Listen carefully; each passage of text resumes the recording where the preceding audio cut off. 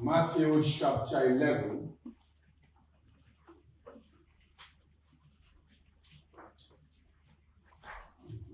And I read from verse 25 that says that at that time Jesus answered and said, I thank you, Father, Lord of heaven and the earth, about you have not hidden these things, or you have hidden these things from the wise and the prudent, and revealed them unto babes.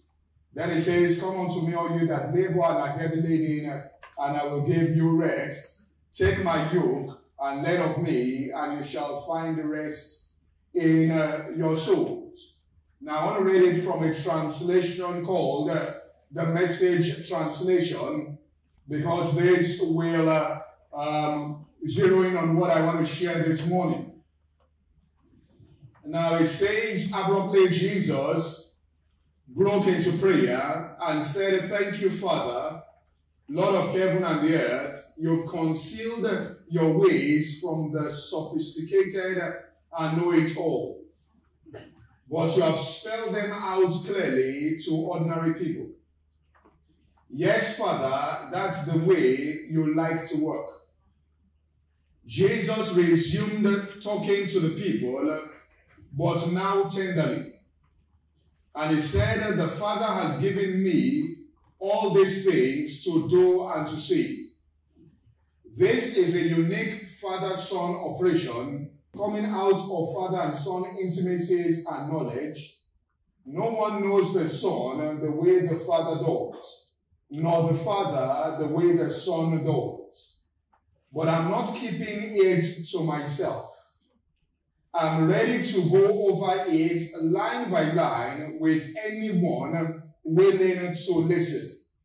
So Jesus said, I'm ready to go over it line by line with anyone that is willing to listen.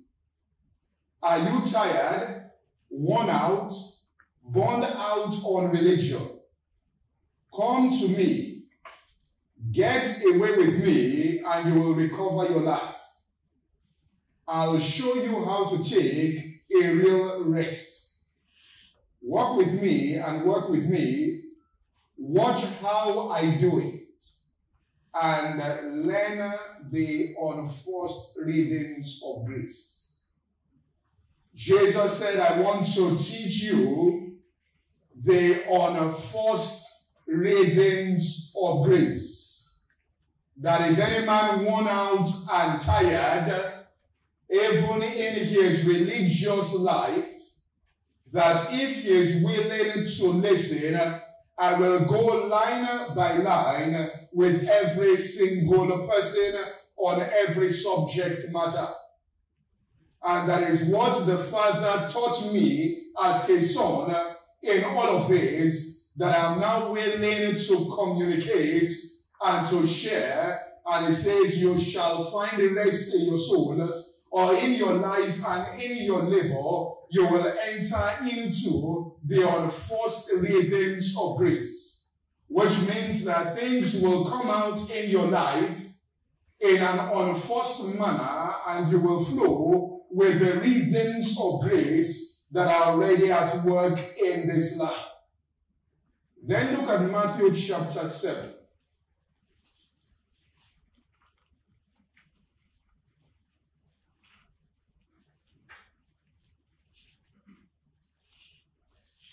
If we read from chapter 6 and verse 25, it says, therefore I say unto you, you don't worry about anything. Well, the point I want us to look at, where I'm going this morning, is what it says in 7:7.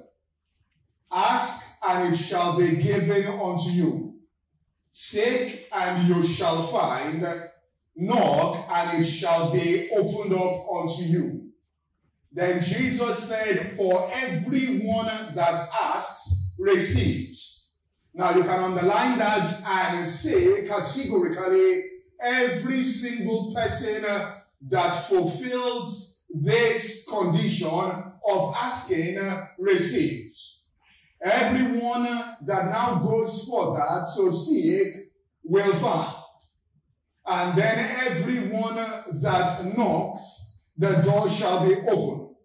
And it says, or what man is there among you whose son will ask for bread, and he will give him a stone? Ask for a fish, and he will give him a serpent. If then ye being evil know how to give good gifts unto your children, how much more won't your heavenly Father, or your Father that is in heaven, give good things unto those that ask him? Then he says, therefore, whatsoever you want that men shall do unto you, he says the same do unto them. Now, before I go on with this, about every single one that asks will receive, and every single person that seeks will find, and every single person that knocks, the door will be opened up unto that individual. Where Jesus says, if you ask, you are going to receive. And when you have received it, you will seek for it, and you will find what you have received. And when you find what you have received, then you will knock on the door, and the door shall be opened up unto you. So there is a place of you praying and then receiving in prayer. Then there's a place of you seeking out in everyday life the opportunity for the fulfillment of what you have received, and you are going to find it. And then as you enter into that opportunity, you have got to be persistent in terms of you knocking there and keep knocking until that door is opened up unto you. Which means that at the very end of this manifestation to answer prayer, and we'll see the entire process, you have to knock. You have to demonstrate persistence in life. You have to be able to stand there, and because you have received it and you have found it, you will persist and stay there and say that, this thing is actually going to happen.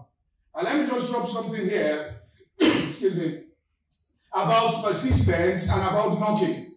Because a lot of people in life don't even think because they have prayed and they have received, they have sought and they have found, that knocking somewhere is not part and parcel of it. That persistence is not part and parcel of it. And therefore, in, sheer arrogance, so to speak, to life, they are not persistent individuals. And then again, some people lose out again on what God will do for them in the future because they feel that they've arrived at a place that they are too big in life to knock on the doors of life. I remember that when we were editing the platform programs, I was listening to a part of Tony Cole's message, and he said something, and I said, this is very powerful. I mean, this is an executive director of one of the largest indigenous oil companies in this country. And he said that he went to Angola. People don't think that and don't know what it takes for people to succeed in life. Most people are just passive and lazy when it comes to the issue of prayer, and they don't understand that you have to knock on the door of life. That you have to stand there, and because you believe you have received, you demonstrate your faith by knocking on the door of life. And he was saying that he went to Angola, and when he got to Angola, that, he brought his Nigerian passport, and they told him to stand aside and sit there for 5 hours. Now, any big man and any arrogant person, you are not going to subject yourself to such things. Which means, how can I come to this country? Do you know who I am? Do you know what I have? You are telling me to sit down. And that was how they started out, because he said they wanted to expand their business opportunities in other countries, and entering into another country, that is how they had to start out. By them telling him, they put everything aside, stood there and sat down for 5 hours, waiting on immigration officials and all of that, until they finally said, you can go. And that shows that you are ready, you are hungry, you are persistent, you are knocking on the door of life. There are many people that go through those kind of experiences, and because they don't understand how things happen in life, they will simply get discouraged and say, for this to have happened, for this door to have been opened up by God, then there should be no adversary, there should be no opposition, there should be absolutely nothing. I should just stroll through things in life, or they have this complex of becoming that I'm now a big man, I cannot do certain things, and because they have put themselves on that pedestal, they miss out on the next wave or the greater things that God wants to do within their life. I was listening to, the former Speaker of the House of Representatives of the United States, and he wrote a book, The 5 Principles of Success in Life. And the journalist asked his daughter, because he wrote with his daughter, and said, can you tell me, I just want to ask you now, off the cuff here, I just want to ask you here, what is one thing you learned from your father while growing up? Let's put the book aside. That was a key to his success in life.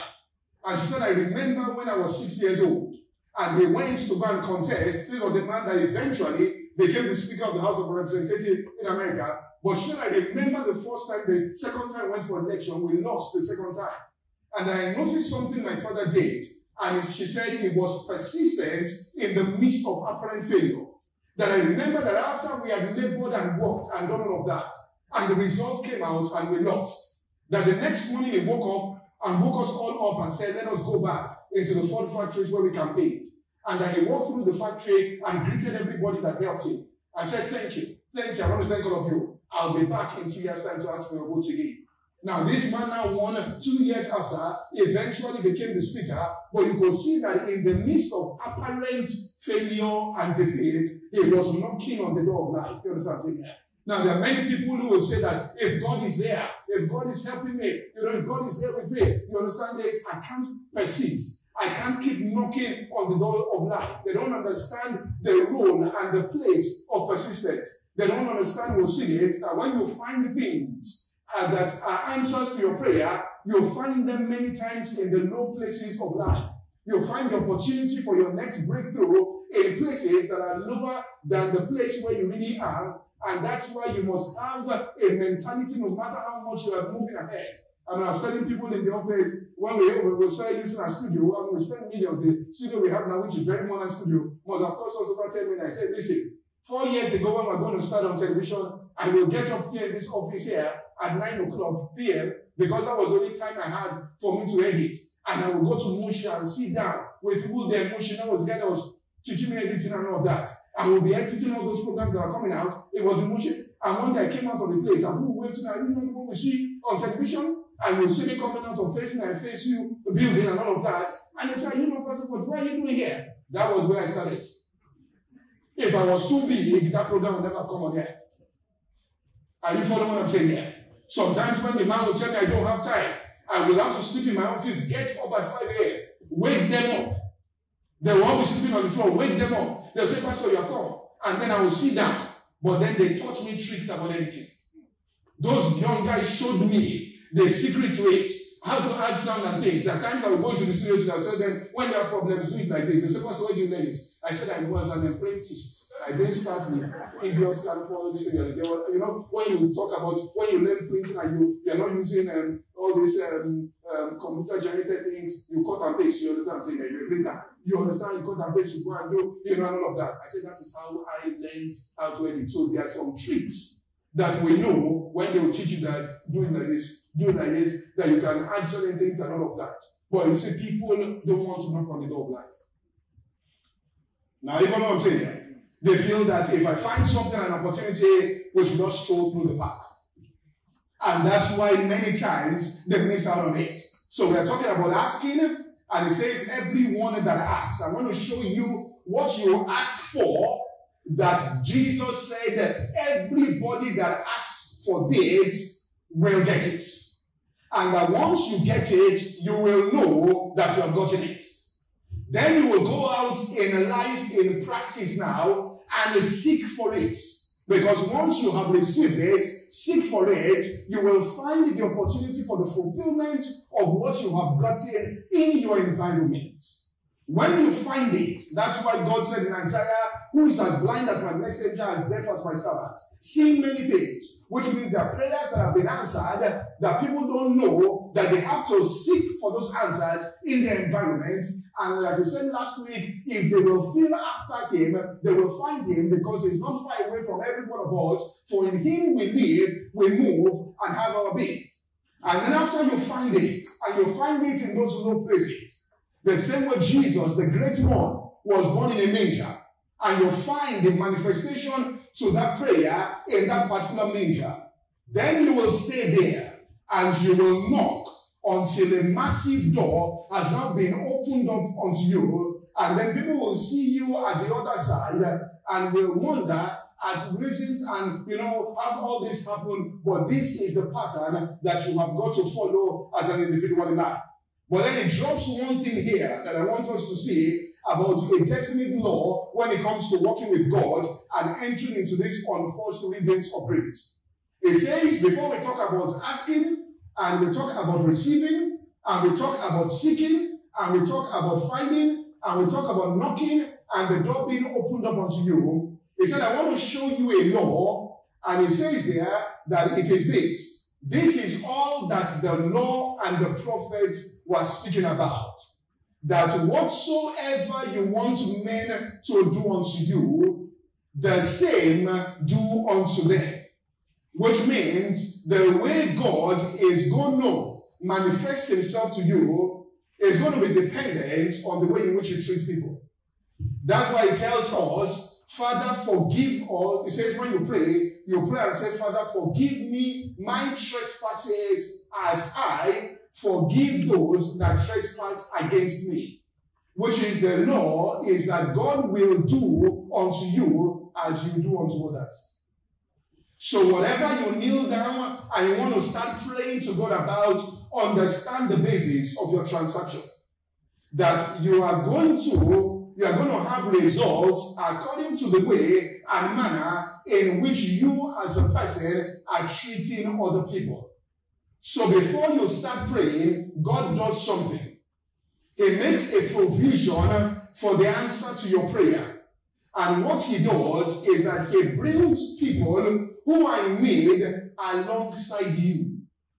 If you look into an environment well, you will find out that there are people with pockets of need that are around you. You will find out that this is what God does. 2 Corinthians, you don't have to go there, just quickly read it to your own reading the Message translation, so you can go back and read it, but let me just read it to you in 2 Corinthians here. I saw this here. It says in 2 Corinthians, when it says, Blessed be God our Father, who comforts us in all our tribulation, the Message translation says, all praise to God, the Father of our Master Jesus, the Father of all mercy, God of healing counsel, who comes alongside us when we go through hard times, and before you know it, he brings us alongside someone else who is going through harder times so that we can be there for that person just as God is there for us. Do you understand what I'm saying? That's why you see that Job, when the turnaround was going to come, God brought somebody alongside. And when he didn't focus just on himself, but focused on the other people, God turned his captivity around. Joseph, when he was there in jail, God brought somebody alongside for him to help. That's the secret to your manifestation. And the minute he helped that person, from there, his own was triggered. Study Abraham. Abraham was saying, we need a child, Sarah and all of that. Suddenly God brought Abimelech alongside, who was in need. All the wombs were closed. If Abraham was just focusing on God, you and me, and what I want to get from you, he would have missed out on it. So what am I saying to you? This is a law.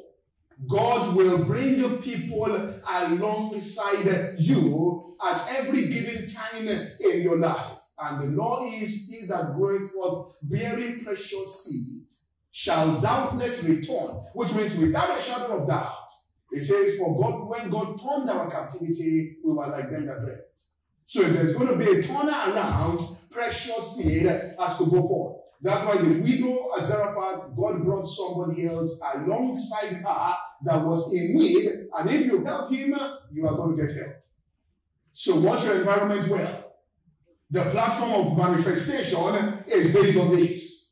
God will bring people alongside you. Some of them might even behave badly, but focus on what God has provided.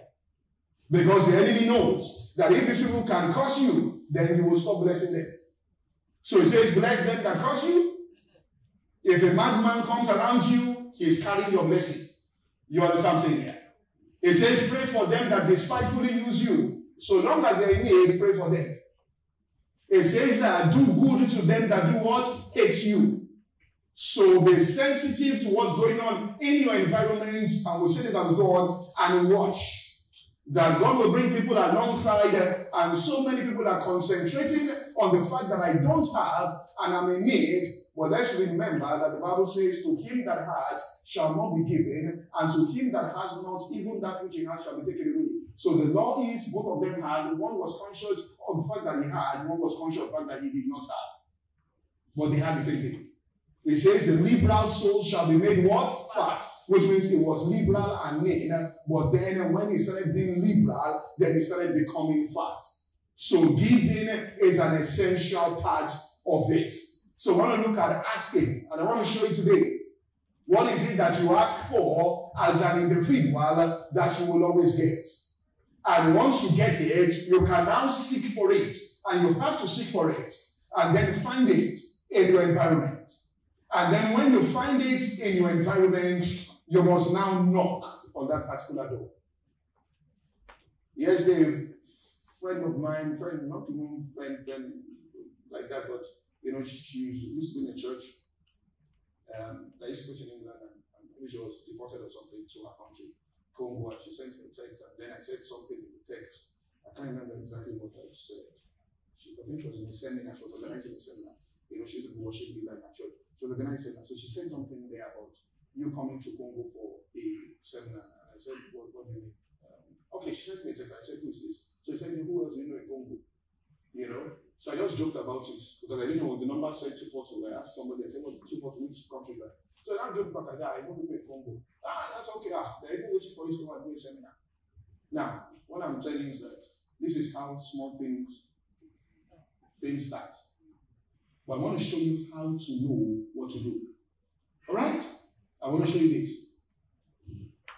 Now, so it says ask. Now, if you follow this, that's why Jesus said, if you listen, I will show you the unconscious, unforced readings of this.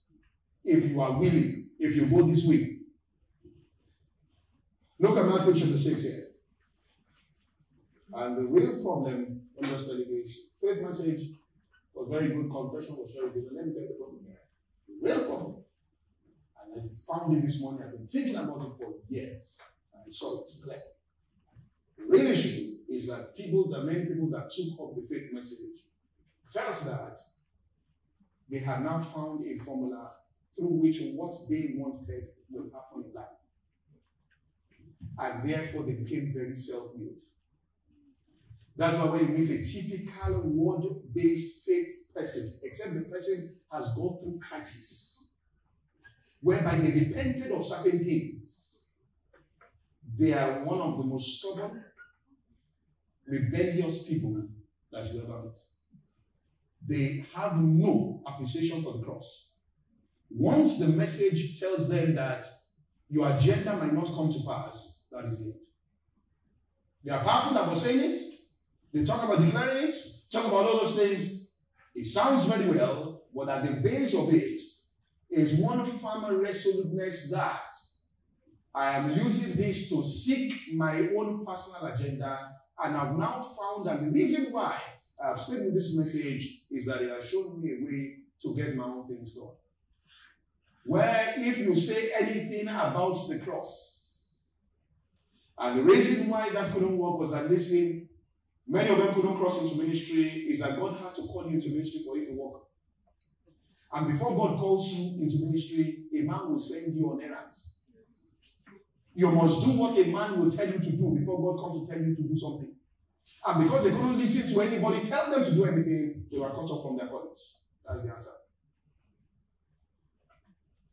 One guy came to me and I said, listen, at this stage of your life, you do what you are told to do. You don't do what you think. You have not reached that stage. Jesus himself did what his parents said until God came to meet him. That's why he put Moses under the Jethro, and he was doing what Jethro said until God came to call him. You understand what I'm saying? And if you cannot do, Paul and Barnabas who are doing what they were told until God said, separate unto me Paul and Barnabas for the work to which I called them.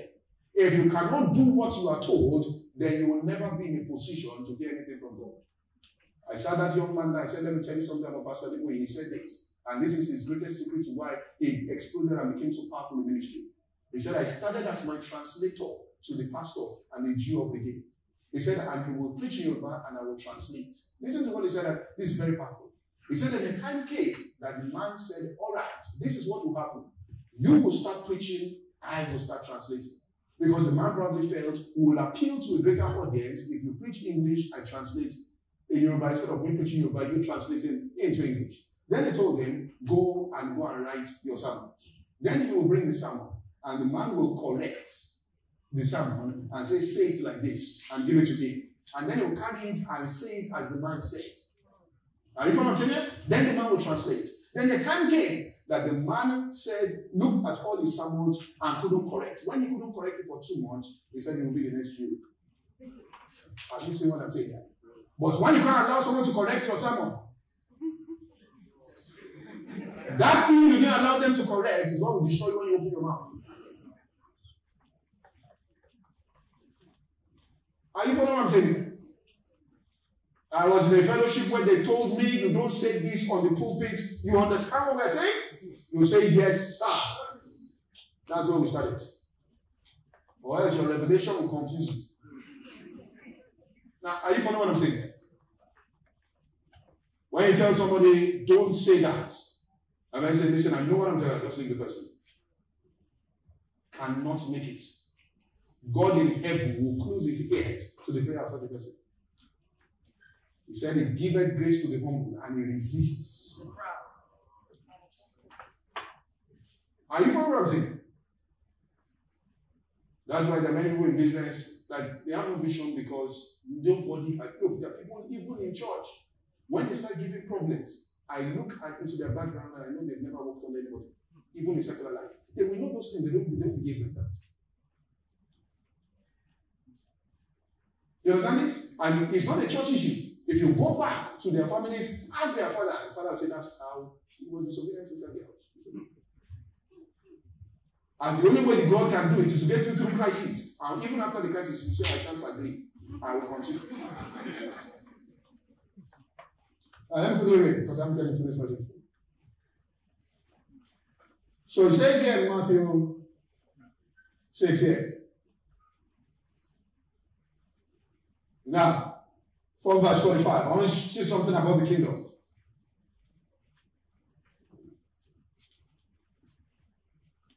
From verse 24. Now, I'm reading from Message because in this translation makes it clear. You got one bite. It's a lakana. Okay. You can't worship 2 gods at once. Loving one God, you will end up hating the other. Adoration of one feeds contempt for the other. You can't worship God and money together. Now, if you decide for God, which is a decision you should make. Do you hear what I said? If you decide for God, this is how your life goes. I know everybody says, I'm with God. If you decide for God, living a life of God worship, it follows that you don't fuss about what's on the table at mealtime or whether the clothes in your closet are in fashion. There is far more to your life than the food you are putting in your stomach. More to your outer appearance than the clothes you hang on your body. Look at the birds, free and unfettered, not tied down to a job description, careless in the care of God, and you count far more to him than birds. Has anyone, by forcing in front of the mirror, ever gotten taller? By so much as an inch. All this time and money wasted on fashion, do you think it makes much difference? Do you think it makes much difference? Instead of looking at the fashions, walk out into the fields and look at the wildflowers. They never print or shop, but have you ever seen color and design quite like this? The 10 best dressed men and women in your country look shabby alongside them. If God gives such attention to the appearance of wildflowers, most of which are never even seen. You understand what I'm saying? Most of what God is doing, nobody will ever see them. So he's not doing it as show off. He is doing it because this is how he is. Everything he does is with a touch of excellence and perfection. You understand this? So if you decide for him, this is the person you are deciding for. It says, don't you think he'll attend to you, take pride in you, and do his best for you. What I'm trying to do here is to get you to relax, not to be so preoccupied with getting, so that you can respond to what God is giving. Do you hear that? It says you are so preoccupied with getting that you are not responding to what God is giving, which means what God is giving is not what you are praying.